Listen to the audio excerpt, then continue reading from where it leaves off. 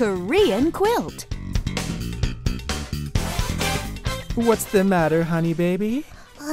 There are too many people around us. I feel claustrophobic right now. But we need to take care of this right now, honey baby. But I hate all these people around us. All right, hold on. Everyone, can you just give us a little bit more space here, please? 좀 비켜주시겠어요?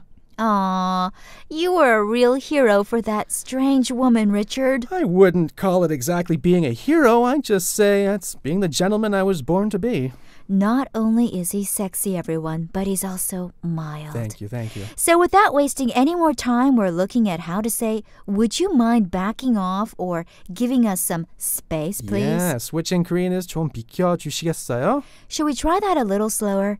좀 비켜주시겠어요? Right, 좀 비켜주시겠어요? Hey, back off, buddy! Or more politely, can you give us a little room here, please? 좀 비켜주시겠어요? 좀 비켜주시겠어요? Here, 비키다 means to give some space to someone or to get out of the way or to back off. Yeah, while the rest of the sentence in Korean works at making this whole thing polite by adding 좀 and then 주시겠어요, which is similar to, well, would you mind? Exactly. So the sentence 좀 비켜주시겠어요 is a nice way of telling someone or a group of people to just give you a little room. Like on an elevator, for example, if you need a little bit of space, just say politely, 좀 비켜주시겠어요?